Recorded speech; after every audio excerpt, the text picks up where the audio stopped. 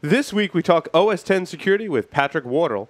The vintage bearded man Jack Daniel is back in studio, and stories of the week include topics such as bug bounty programs, are they worth it, the latest big Apple security bug, and hacking LastPass. All that and more, so stay tuned. Broadcasting live from G-Unit Studios in Rhode Island, the show where exploits run wild. Packets aren't the only things getting sniffed and the cocktails flow steady. It's Paul's Security Weekly.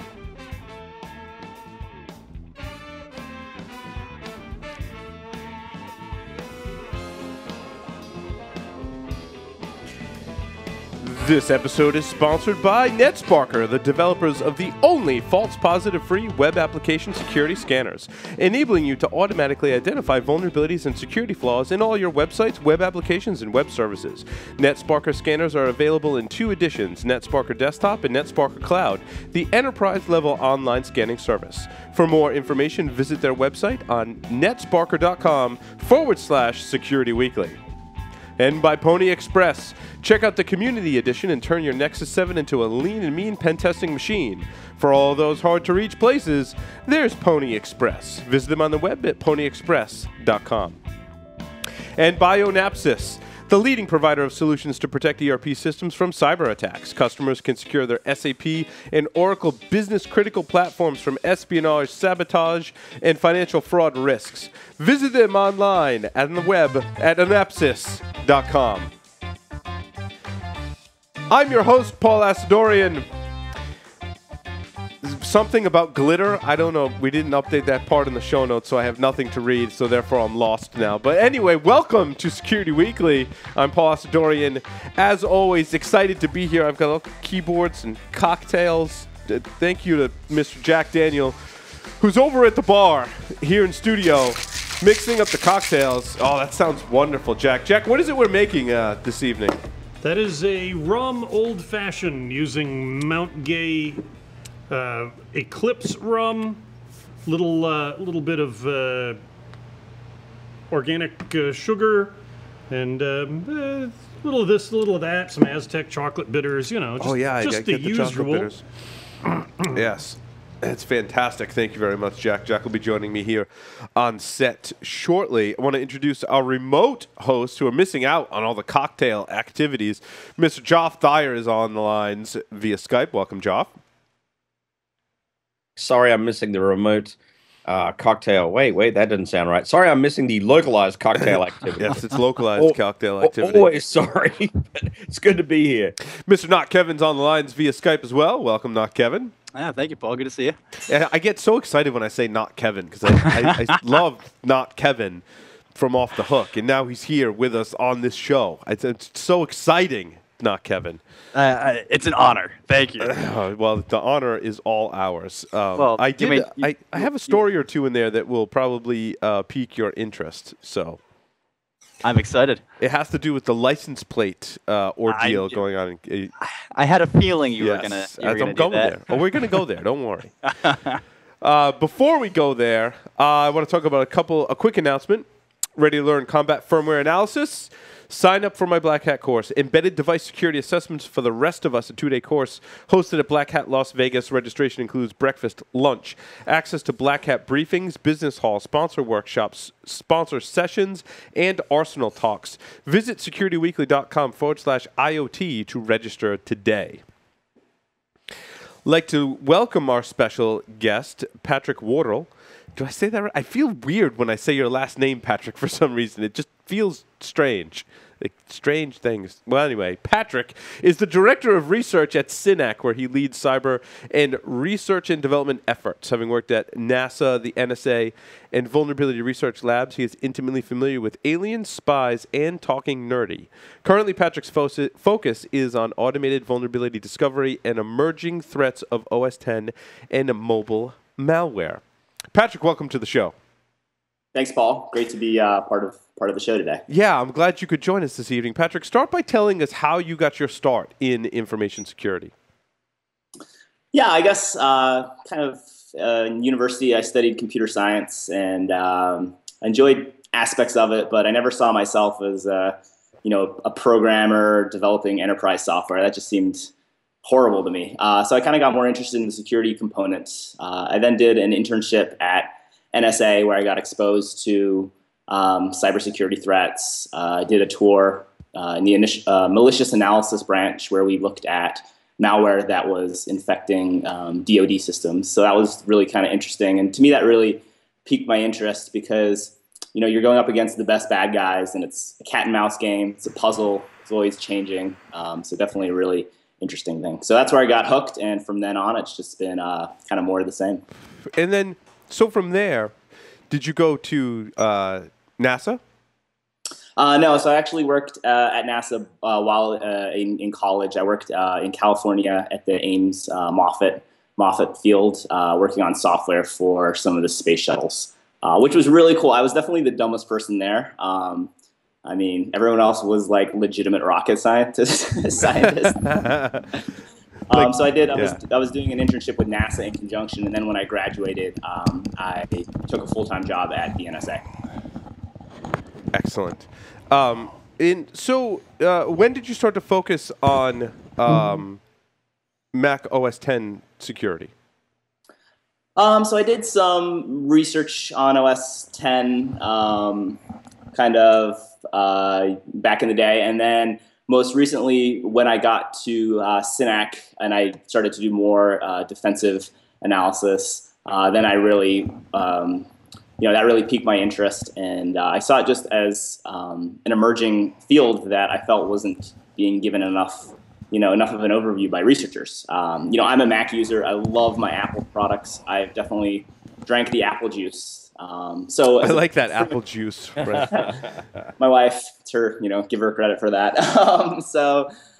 I have just been concerned that my personal computers and devices maybe not as secure as they could be. So that really kind of drives my passion there. So in terms of Apple devices, are you more focused on the OS X and the laptop desktop side of it, or have you also looked into iOS, and what are your feelings about the security between the two? I've definitely done both. I've spent more time looking at OS X, so the laptops, computers, stuff like that. Apple did a pretty good job securing the iPhone, iDevices. Basically they just lock down everything. So, you do have jailbreaks, but, compared to the OS X side of their products, iOS is really, really locked down. So I'm really not too worried about someone hacking my iPhone. At least remotely. However, do you see Apple adopting the iOS platform for their laptops and desktops? I know when they introduced the App Store, everyone kind of freaked out. Do you still see that happening, or do you think they're going to borrow the security mechanisms and maybe implement those in OS X? I think they would like to. I think there'd be a lot of pushback from users, like, "What do you mean I can't get root on my own laptop?" Right? So I think if that wasn't the case, that they would, and I think we're seeing a push toward it. With like El Capitan. I haven't done a lot of looking at that yet, but it seems that more and more we see security components from iOS kind of migrating over into OS X. What did you say? El Capitan? What is that? It's the next version of OS X. Okay. So that what's I always go one revision behind. Do you do the same? I tend not to be like one of the first adopters because I find if I am, like, nothing works. So it's definitely a trade-off. It's an interesting point because Apple a lot of times will only patch security vulnerabilities in the latest version. So for example, RootPipe, they patched in Yosemite, but Mavericks, they chose not to patch. So unfortunately, if you're running Mavericks, you're still vulnerable to that local privilege escalation vulnerability. But they put users in that position, Patrick, which is the frustrating thing. If you do go to the latest versions, then you have to upgrade applications like Keynote, and then I find Keynote is only backward compatible to one revision behind, not two. So if you have older Keynote files, you run into issues like that where they make it hard for people to get to the latest version. Yeah, I agree. I mean, it's the trade-off, usability and security, and unfortunately, with Apple, sometimes there's issues with both. So yeah, it puts users definitely in a predicament. I'm gonna go ahead, say Jack. something. Yeah, welcome to here on set, and thank you very much for the fabulous cocktails. As like the last Windows user on the planet, it seems at times, Microsoft is doing the same thing now. One of the things that's been a reason to stick with Microsoft is that they would work on backwards compatibility. Security was available, but with Windows 8, 8.1, and with what's coming in Windows 10, if you want the secure stuff, you get the UI that comes with it.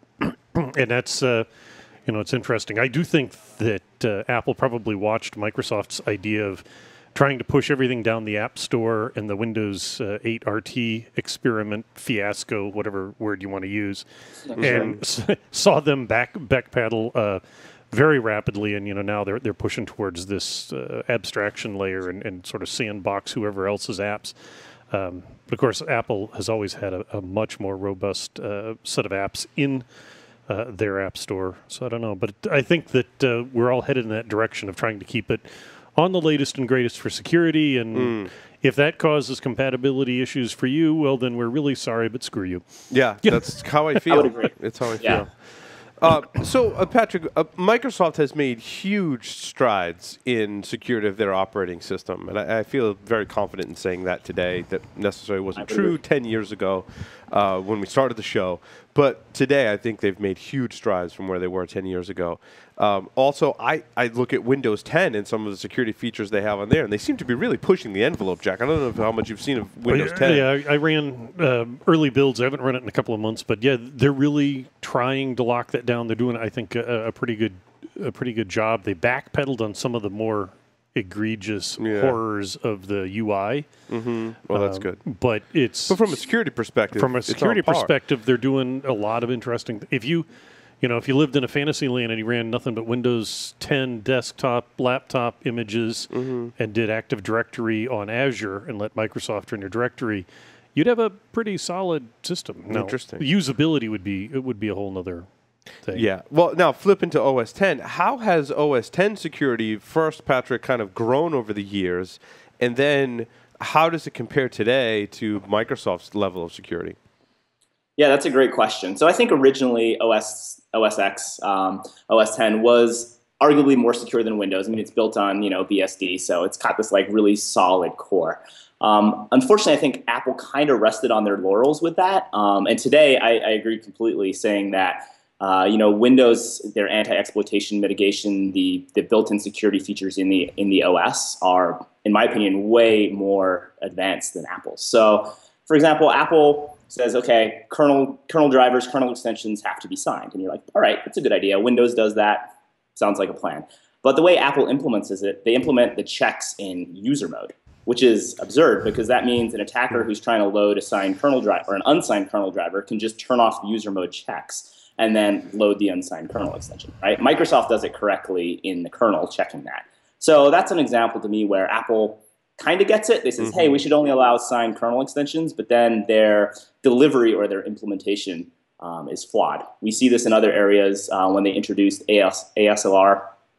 They didn't ASLR everything. So obviously as an attacker, if there's regions in a process that aren't randomized, you just target those. So basically ASLR is kind of all or nothing. So basically their implementation was broken. So they are making strides. I think they continually try to improve, but their improvements seem to be a lot slower than Microsoft's. And a lot of times their implementations end up being trivial to sidestep. So I think... So is it just market share? I mean, obviously there's the whole thing where Macs don't get viruses. And I still think there's people who firmly believe that today. And really, as we've talked about for the past 10 years on the show, is that it's really easy to put a virus on OS 10, but no one does it because there's not enough market share. Are we still in that place today? No. I think we're definitely trending where marketplace is becoming more common, but also targets of interest to individuals who use Macs also exacerbate that. So some examples, Tibetan nationalists switched to using Mac computers. Within about 6 months, we saw some new OS 10 malware coming out of China that would target those activists. Interesting.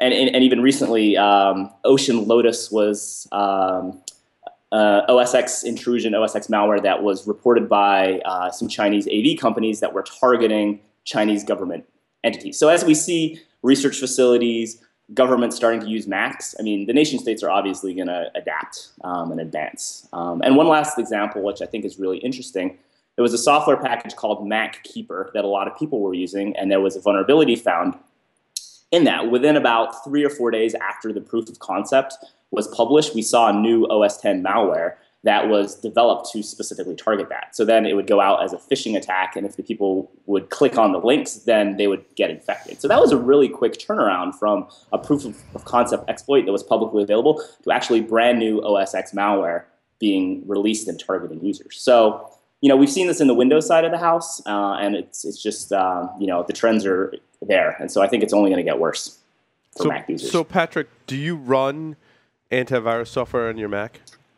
I don't, and the reason is I don't either. Don't feel alone. I do on my company laptop, to make sure we're compliant. So I gave some talks recently about Mac malware, and as part of that, I tried to write some more sophisticated Mac malware. So what I did was I wrote some Mac malware that really wasn't that advanced or complex, and then I tested it against every known piece of Mac security software I could find. So obviously, the antivirus company software is not going to detect it because it's signature-based. But I was hoping that products like Little Snitch or other ones that were heuristic-based would detect it. And none of them did. So to me, that kind of reveals the ineptitude of the antivirus industry. Now, I'm not saying people shouldn't run it because Little Snitch will detect and catch most known malware out there. So that's not a bad idea. But the problem is I don't want it to give people a false sense of security, because any attacker who's even a little bit sophisticated, so obviously any nation state or anyone like that, is going to be able to trivially bypass any of these products. I mean, I was able to do it in about an afternoon. So put a team of hackers together, they're going to just destroy that. Now, you mentioned Little Snitch. What do you like about Little Snitch? I was running it before. I'm not running it now. I'm probably going to put it back on my laptop, but I did like Little Snitch.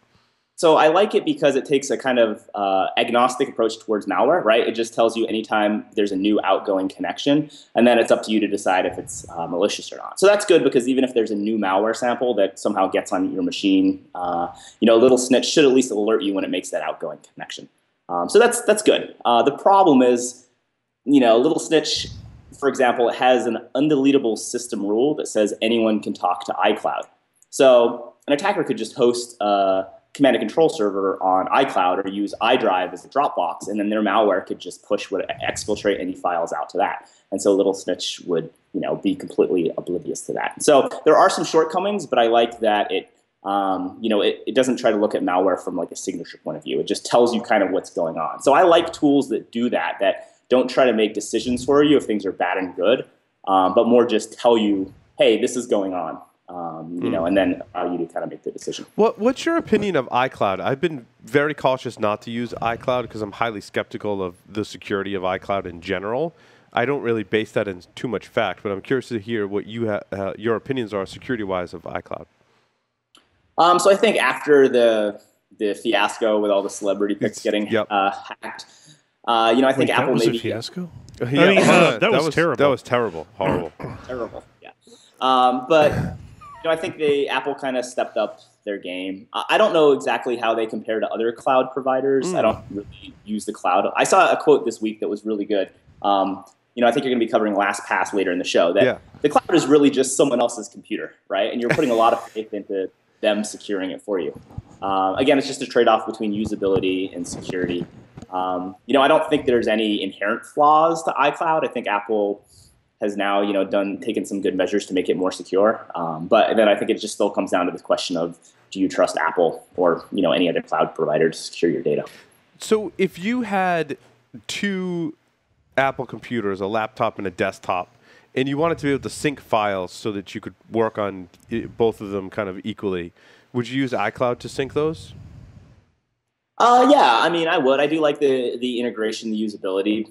Apple makes it really convenient to do that. So again, I just think it's the trade-off between security and reliability and security. And again, if you're handling really sensitive documents, maybe not, but it all comes down to what you think is worth. But you can encrypt your iCloud storage just as you can encrypt your drive. I believe that's the case. Again, I haven't spent a ton of time with iCloud, but I think And if you're super paranoid, you might be able to, encrypt it locally and then sync it. You'd have to do that manually. But I know some people that, use the cloud for storage mechanisms, but have their own encryption. Yeah, no, I say that because I'm kind of toying with going to that kind of computing model. And I was concerned. I'm like, I don't know if I want to use iCloud. I'm like, but I don't know if I want to use Dropbox either. I'm like, I don't know if I want to use anything. This is really bad. Yeah. Sync, is that what it is? That's another one. Yeah. I just use Microsoft OneDrive, and then it's 99% accurate, and then the one time you update your slide deck 10 minutes before giving a presentation will be the one time it doesn't sync to the device you want. Not that that's happened to me in the past week or anything. You speak from experience, Jack. It's stunningly reliable, but again, to something Patrick said, I use it for presentations, so if they leak, then I have more people seeing my presentations, right? I don't. Right, true. I'm not using it for sensitive stuff. It's on my iPhone, it's on my Android phone, it's on my laptop, and it's handy having them up to date on the phone to review. But it's presentations I plan on delivering, which half the time, at least, end up on Iron Geek's website. So that's okay. I just have to remember not to put unencrypted documents there that matter, right? It's like, oh, here, let me share. No, I'm not sharing my tax returns, right? Right. Besides Las Vegas tax returns, we're a 501c3. You can ask for them and have them. But, it's all about being smart about your data. The problem is you get comfortable with it. Yeah. And then you do something dumb. Not that I would know about that. But it's like, oh, shit, did I just trust... Patrick, I feel like... I'd like to ask a question. Oh, go ahead, Joff. And we may cover this later in the show, but I do want to ask Patrick's opinion. There's a paper published, I think it was this week or last week, on unauthorized cross-application resource access, OS X and iOS, where some researchers actually worked out how to bust the keychain, amongst other things, due to the ACLs in the security model. What's your thoughts on that? So I have a bunch of thoughts. So I think some of the things that they did was interesting. The first, again, they were able to get their malicious apps into Apple's, the Mac App Store. So again, this to me, I've always been kind of skeptical of Apple's vetting process. They say, oh, we vet all the apps that are in the App Store, everything's secure. So there have been instances in the past where researchers have been able to basically get malicious code into the Mac App Store. So I think people should not blindly trust any apps that they download, even if it's from the Mac App Store. The other issue is, so the research they did allowed sandbox apps to basically break out of the sandbox. So access keychain data that didn't belong to them, and even access sensitive information from other third-party apps that obviously a sandbox app should not be able to do. So this is bad. I do like to caveat that with that most Mac software is still downloaded from the internet because there's not a lot of software in the Mac App Store and the software in there is so restrictive. So if you're downloading and running software from the internet, I mean, obviously that software is not going to be sandboxed. So it can access the keychain, it can gain access other information. So basically, well, Patrick, too, the exploit was a race condition, correct? My understanding was for the keychain one, what they could basically do is they were allowed to delete entries from the keychain that belonged to other apps, then register themselves as basically the owner for that. And then when the app would go and re-register and store its stuff there, they would basically already own the ACL so that they could access that. Right. They were preempting the ACL, which is which I think is a neat little attack and a very unfortunate vulnerability in the app. So yeah. So I mean, and you also have to look at Google Project Zero. They've released about 60 or so vulnerabilities that could allow an app to escape the sandbox as well. And these are more like kernel level vulnerabilities or more traditional exploits or issues where the most recent research were more logic bugs. But again, this shows Apple has the idea we should sandbox things. We're like, that's a good idea from a security point of view. But then their implementation is way lacking. And we see this in pretty much every single security feature they add. Gatekeeper, another one. Found a really easy way to bypass Gatekeeper, and even if you have it set to only allow code from the Mac App Store, you could an attacker could create images that would contain unsigned code that would run and bypass Gatekeeper, bypassing their kernel code signing requirements. So again, Apple has these good ideas, but the delivery sometimes falls short. Yeah, one of the interesting things I found about the paper was, as I was reading it today, is that the intent-based implementation of Scheme for Android ended up being actually more secure than Apple's implementation. So yeah, that was pretty funny. There's a little side comment in the paper which I thought was amusing too. It's a good little spin, because people have, in the mobile space, people have been saying for a long time, Apple iOS, and that Android had the dominant share of the malware, and this paper kind of turned it on its end, which was kind of cool. The only caveat, I think, the keychain attack and the ability for sandbox apps to access other apps' data, I think that was only OS X or OS X specific. That's true. That's true. Yep. So the paper also did cover some URL scheme hijacking, which has been covered in the past. So there's definitely some areas where iOS security could be, improved. But again, this kind of shows that OS X security a lot of times is a lot more lacking than iOS. But there's going to be issues regardless. Patrick, are there secure configurations that you can have on OS X that will help thwart many of these attacks? Like, what's the percentage increase if I really spend some time and I harden my OS X system and configuration and kernel? Can I thwart a lot of these attacks, or is that not even worth it? That's a great question. I think you can definitely reduce the attack surface. Do things like set Gatekeeper to only allow code from the Mac App Store, right? You'd think that'd be a good idea, but now there's a vulnerability in Gatekeeper, which is problematic because a large majority of the software I looked at that was distributed from legitimate companies over the internet was distributed over HTTP, because they assumed that Gatekeeper was going to verify the digital signature and make sure it wasn't tampered in transit. Well, problem is, if there's an adversary with network level access, they can obviously manipulate the download. So even I found that too several years ago, Patrick, that a lot of OS X applications that did auto updating weren't actually verifying the updates. Yeah. So I think, and I don't necessarily blame the companies. They understand there's a difference between securing your download and verifying your download. The problem was they basically put all their eggs in one basket and said, hey, Gatekeeper is going to, it's a built-in component of the OS. It's going to verify your download.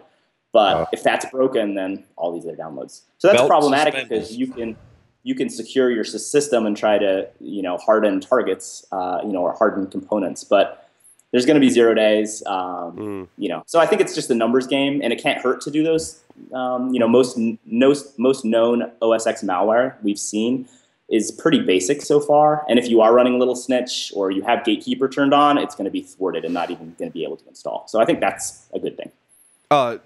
Michael Santarcangelo has joined us. Welcome, Mike. Hello, sir. Did you and not Kevin? Do you guys have any questions for Patrick? You can think about it, and I can come back to you as well. We're talking OS X security. Mike, I know you use a Mac. I wasn't sure if you had any questions. You can think about it. I do, the funny thing, I have to give a keynote on this in July. So, Patrick, I'll have more questions. I'm going to study this episode and come back with more questions. Awesome. It'll be good. Unfortunately, I don't have any at the moment. That's okay. Patrick, I wanted to ask you about the enterprise adoption of OS X. I think certainly we've seen that on the upswing. Certainly in my own, I'm probably giving away too much information, but in my own day job, my entire team is all OS X based, which is nice because we can standardize on applications and share things with each other. If someone joins the group and they have Windows, it tends to throw a wrench in our system. Yeah, we're the same way. Yeah. So, but do you see more adoption, and what tools are available to enterprises to secure them similarly to the way they secure Windows workstations? Yeah, that's a good question. So I definitely see a lot more adoption. I think, as us younger guys, start getting into the enterprise a little more, we bring our Macs, we love our Mac products. So I think enterprise is just going to be kind of like one of the final frontiers for Apple that I think they're really trying to push. Unfortunately, that's going to increase market share, and it's also going to increase, I would say, malware and hacks, because a lot of hackers, especially the nation-state ones, are going after corporations and enterprises, because that's where the juicy information. Look, the U.S. government predominantly uses Windows, but I know, for example, at NASA, a lot of the researchers use Mac. So I think as adoption increases, it's just the numbers game. You're going to see more attacks. Unfortunately, there's not as much security software. So as I mentioned, Mac malware isn't as advanced or mature as Windows malware. The unfortunate reality is security software is not as mature or advanced on Mac as well. So I talked to some of the AV guys at RSA, and for example, their Windows AV products have heuristics built in, but their Mac products don't. It's basically, they're like, oh, Macs are becoming popular, we should start writing some Mac security software. Whereas, they've been working and honing their Windows software products for 10, 15 years, so they're very mature and, pretty hard for malware to get around. On the Mac side of the house, it's pretty trivial. Luckily, most Mac malware is still kind of unsophisticated, so they're kind of low. So hopefully though, as the enterprise starts embracing Macs, security software will also hopefully improve. But as we see more people go to the cloud, I'm sorry, Jack, I didn't mean to step on you, but go ahead. I mean, do you see the enterprise adoption of Macs as coming on desktops and laptops, or do you think it's going to be more in terms of tablets and phones and whatever other mobile devices we come up with? I think it'll be both. I'm still, and maybe I'm just really old school. I see phones and tablets as kind of like entertainment devices. Every time I need to do real work, I sit down on my laptop. And, we saw a trend when tablets came out. Everyone said, that was the death knell for PCs and laptops. And then we saw kind of tablets spike, and we actually see PC sales kind of picking up. So I think, enterprises are still going to be using desktops and PCs and servers for the foreseeable future.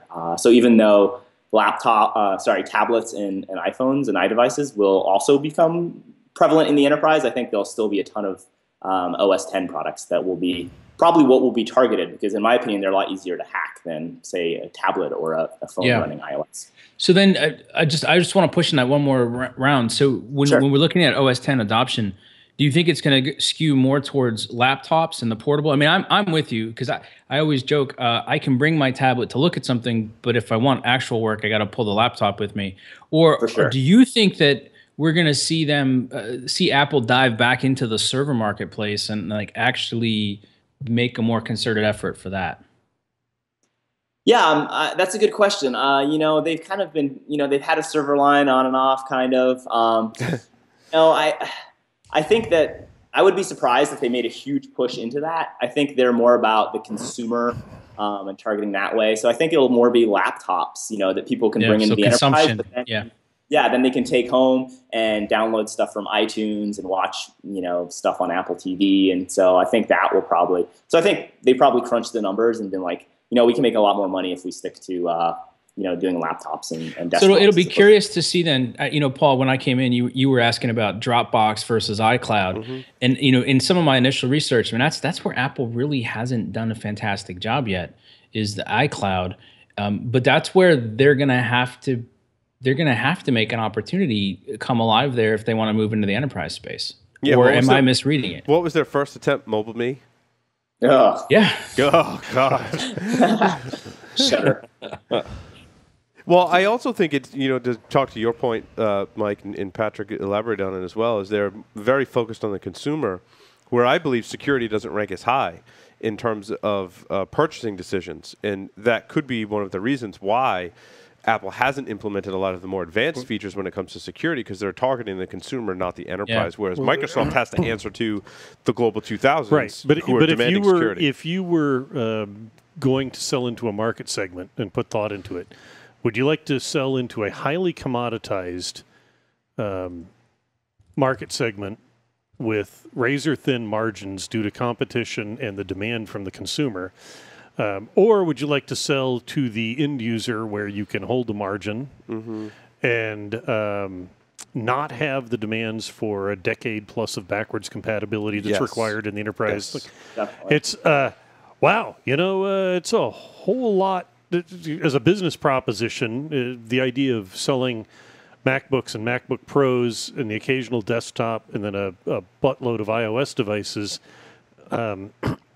sounds a whole lot better. It's sounds a whole lot more profitable than cranking out Windows 8.1 desktops. The numbers support that. I don't know what Microsoft numbers are, but Apple today is a $900 billion company. Yes. $900 billion. What's Microsoft? I wonder what the number is for comparison. Microsoft has, I'm pretty sure, still has, they have a substantially larger user base, but doesn't have the value. So Apple's worse than big oil is what you're saying. What's interesting, didn't Tim Cook just come out and signal that privacy was going to matter to them now?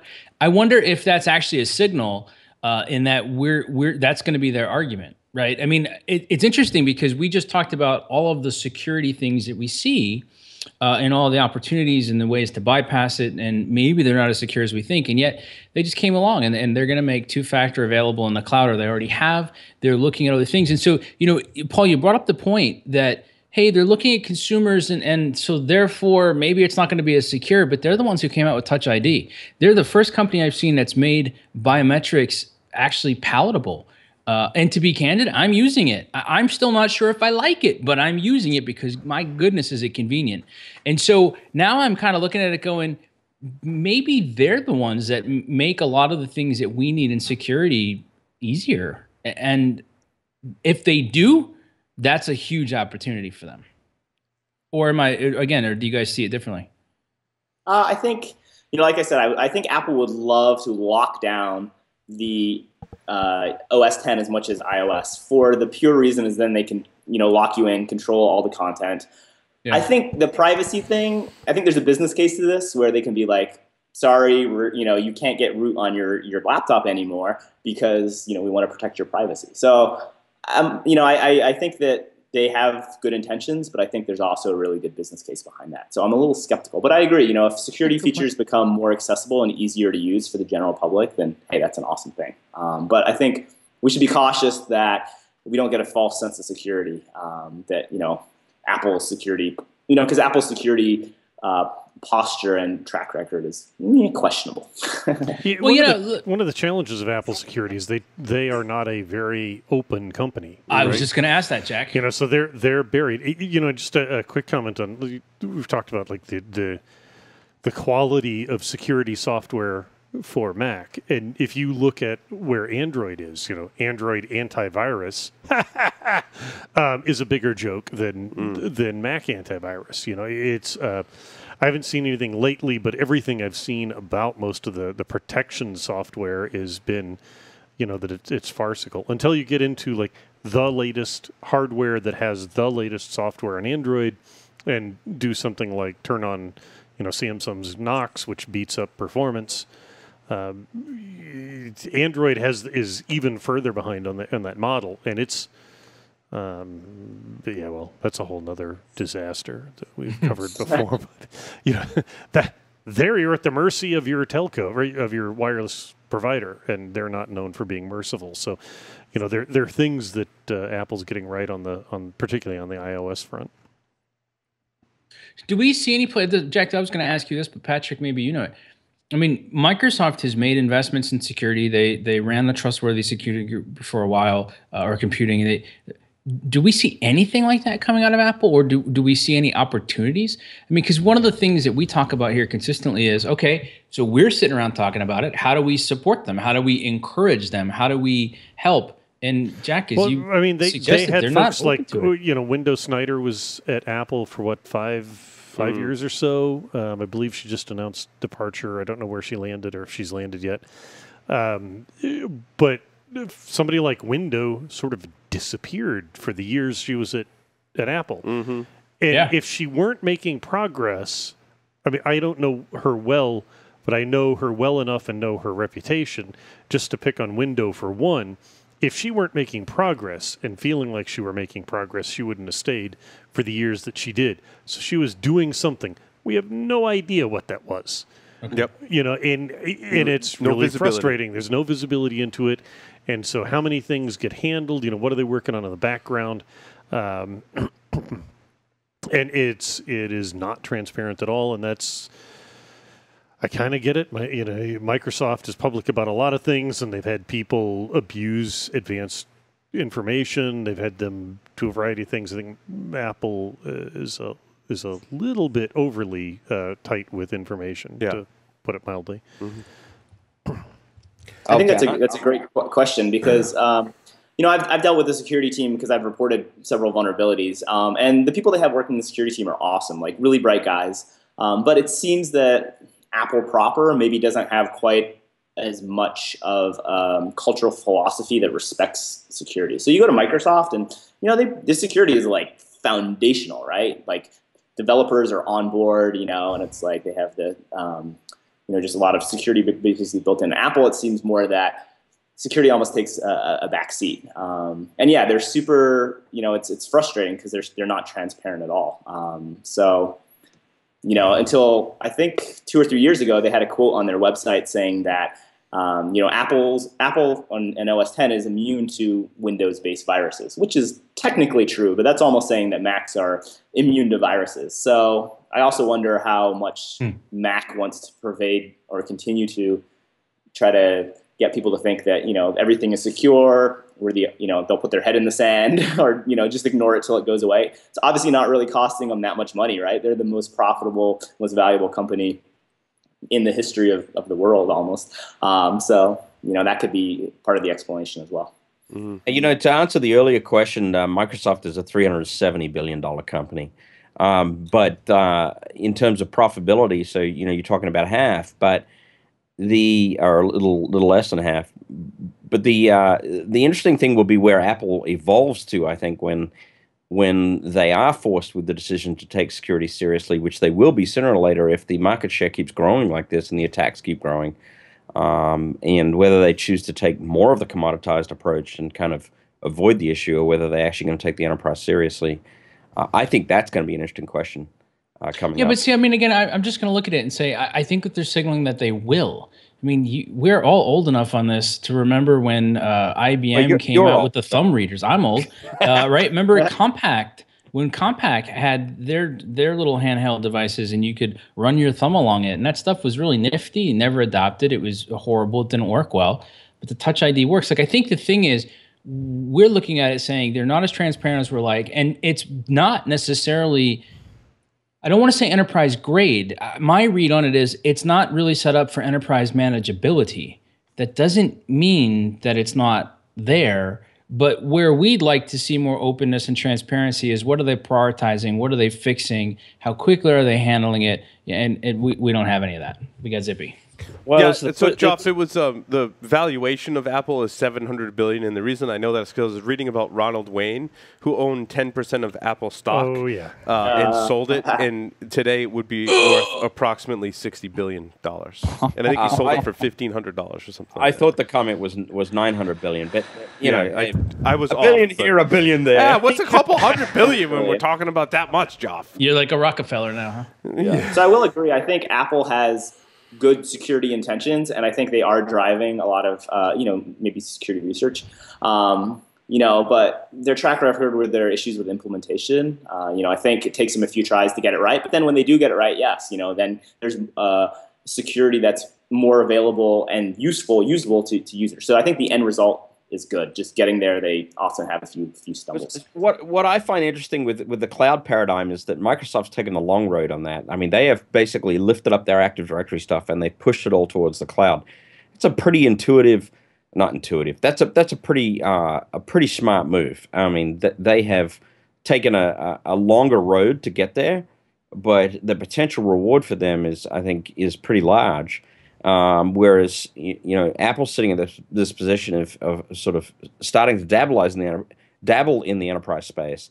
I just created a word, dabbleize. Anyway, dabbling in the enterprise space, and that's a way different spot than where Microsoft's coming from. So it'll be interesting to see how it plays out in the long run. The Microsoft cloud story is about ease of adoption. In many ways, it is opposite the Amazon and to a certain extent Rackspace and the rest of the crowd model. Amazon, if you want to get the most out of Amazon, you re-architect everything and take advantage of all the power that it offers.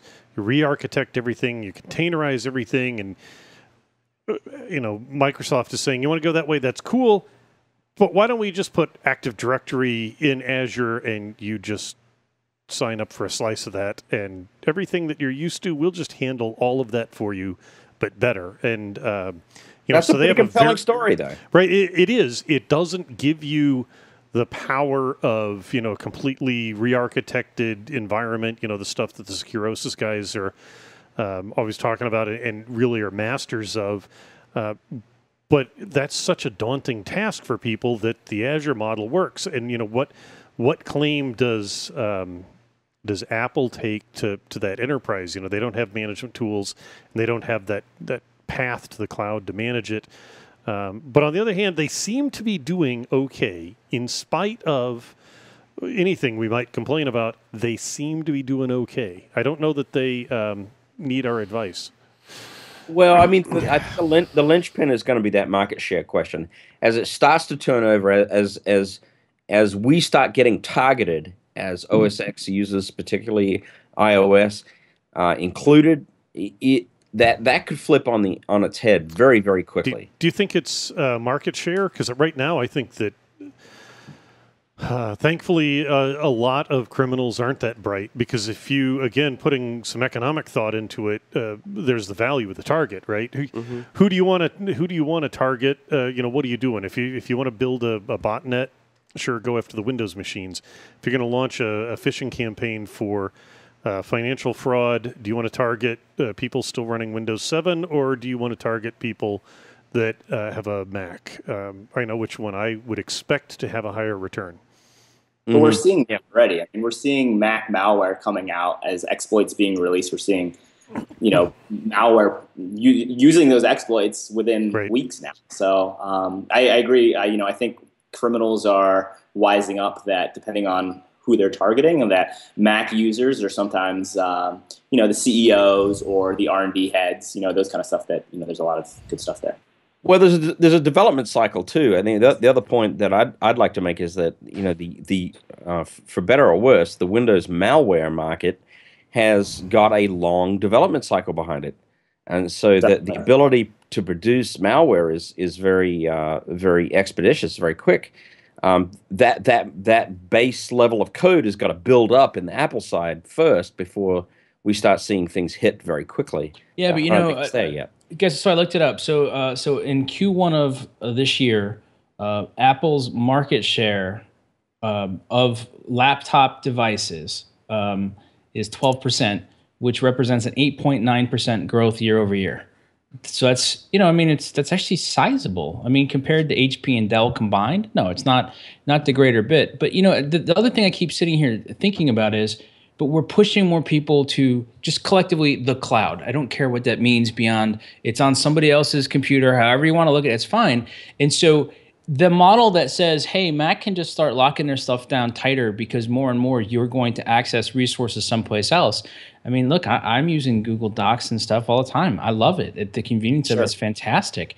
So we're getting to that point, Jeff, where the amount of sophisticated malware you're going to need to do it might decrease. Save one thing. The fact now that, like, if my phone rings, it rings on every freaking device that I own is that sounds nifty until you deal with it and you're like, yeah, okay, I don't like this. But that means there's a lot of weird places for code to hide. So maybe I've just contradicted myself. But I think that we're at an interesting confluence of events. And I think if we as an industry get it right, we're going to make sizable gains that we haven't been able to make for 20 to 25 years. But the trade-off to that is going to be some more narrow pathways for people to travel, and I don't think it's a bad thing. I just think it's something that's going to take time. The client side still matters, right? I mean, the action's all in the browsers, as you just pointed out, right? Everything's moving cloud side. Browsers becoming incredibly important. The browser is in many ways becoming the operating system, and so, you know, the client side matters. I think less and less at the operating system layer and more at the application layer. Yeah, okay. Because yeah, but my laptop has to look cooler than everyone else's, and I think that's going to drive people towards. I like the way that you. Is that why you have the bedazzled laptop? You rubbed it when you said that. I rubbed it. You know, Paul, all kidding aside, that actually kind of brings up an interesting point in that we're talking about security for Microsoft versus Apple. Apple has been a PR machine from the beginning. That's what's made them that company. It's all PR. And at the beginning of the segment, we opened with the joke of, you know, you can't get a virus on OS X. It's not possible. People actually think that because it's great PR. So Apple doesn't have the court of public shame that Microsoft does, is that reputation of, oh man, you're totally open to all those viruses, but I have a Mac, so it's okay. They have no incentive to really drive security on a rapid basis. So I'm not surprised they keep it so closed source and so slow, because it's the user experience and the PR that matters to their bottom line. Well, Microsoft, doesn't matter what happens to them, are going to be hung out to dry. Hey guys, what's the average refresh rate today? That won't change, though. That doesn't mean that won't change. No. As soon as we start seeing more OS X adoption in the enterprise, that I'm not surprised we're going to see, because they have no incentive. It's like going to management for security budget. It's just if they don't care about it, they're not going to give you any money. Apple doesn't have to care about it because they have a great PR team that tells their users that their laptops are going to be convenient and secure no matter what. No worry. That's why they sell so well. There are no security vulnerabilities here. Yeah, I mean, so from a business perspective, maybe they, speculatively, maybe they duck the enterprise. I mean, literally duck it and avoid it. I mean, they tried in the enterprise, and you don't hear about Apple's equivalent of Active Directory. Right. Yeah. No. Patrick, I have 5 closing questions for you. Woohoo! Awesome. Are you ready? I am ready. Alrighty. 3 words to describe yourself. Passionate surfer. That's only 2. That's 2. That's okay. A passionate surfer. If you were a serial killer, what would be your weapon of choice? Malware. If you wrote a book about yourself, what would the title be?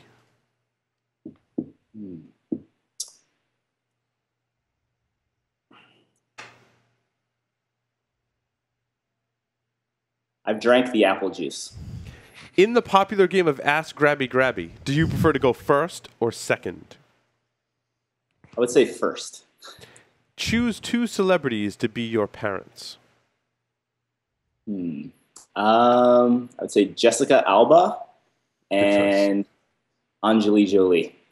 Oh, yes! Yes, we got that in there. Have you watched the show before? It's the most popular answer, Patrick. No, I haven't. I don't know. She's just a very motherly figure, apparently. And now with marriage equality, Yeah, exactly. Yeah, it's very metro of you. That's all right. Well, Patrick, thank you very much for appearing on Security Weekly. Thank you. And can I have one shameless plug? Yes, please do. I did not give you the opportunity to do a shameless plug. You have that opportunity now. So I have a personal website where I basically share the Mac security tools that I write to secure my computer. So I realized that security on Macs is kind of lacking. So I try to basically write tools and then share them completely free, no strings attached, for people to download. So that's kind of like hoping to help the problem. So the security website for that is objectivec.com. C as in like C with your I. SEE, and there's a hyphen between objective and C. Yeah, there's a link to that in our show notes as well. Perfect. People can find it. And also, Synac, we do crowdsourced vulnerability discovery really well. So, enterprise, definitely a good way to kind of vet your security of your system in a model that simulates kind of what the real world hackers are doing for you. So. That's my sales pitch. Thanks again for having me on the show. Awesome. Really good chat. And hopefully see you guys in Vegas. I'm talking at Black Hat on how to write good Mac malware. Nice. and I'm talking at DEF CON on DLL or dilib hijacking on OS X, and then giving another talk on XPC and the rootkit vulnerability that Apple tried to patch and fail. So excellent. That's the plug there. Well, so we'll see thanks you again, guys. Thanks, really Patrick. See you in Vegas. Take care. All right. Aloha. Take care. With that, we're going to take a short break, come back, and talk about our stories for this week. So stay tuned. Don't go anywhere.